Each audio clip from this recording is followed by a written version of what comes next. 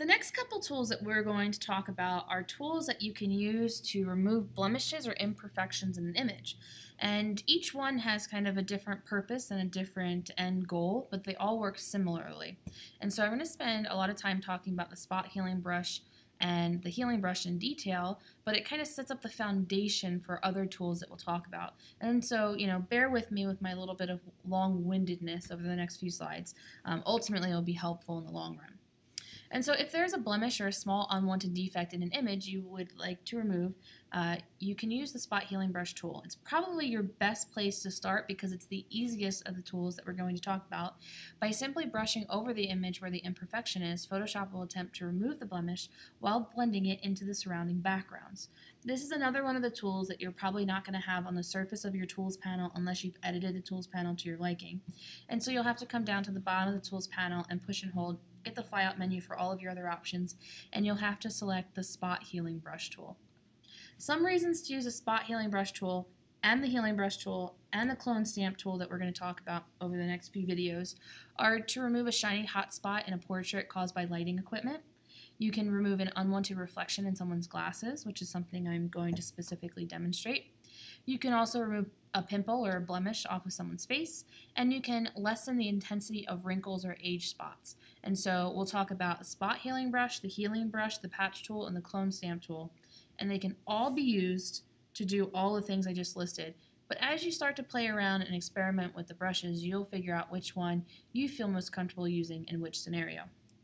And so if we talk about the spot healing brush tool, in this case I have an image of this lady and I took a picture and the flash went off when I took the picture.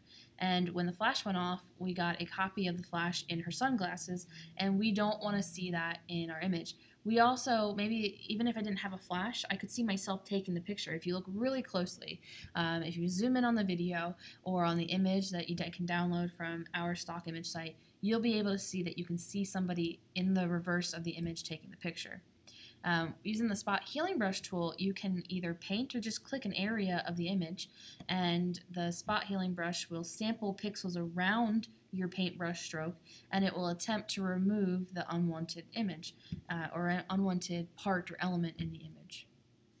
This is another example of the spot healing brush tool, and so I have this image that we've been using for our slideshow, and this lady has maybe a slight blemish on her forehead. She has a little bit of shininess on the front of her nose and a little bit of shininess on her cheek. And so with the spot healing brush tool, all I did was select the tool and click these spots. I didn't do anything else but click. It magically erased those parts of the image. And so if we jump over to Photoshop, it's going to take me a second because I don't have the image open, so please bear with me. If we open those two images, and mine are on my desktop here,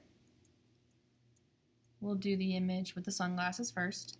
You can zoom in on the area that you want to work with, and so I'll zoom in on this lady's face here.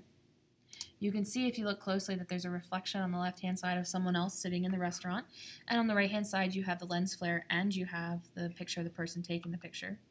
If we follow our good practices for editing and duplicate the layer, we can practice non-destructive editing.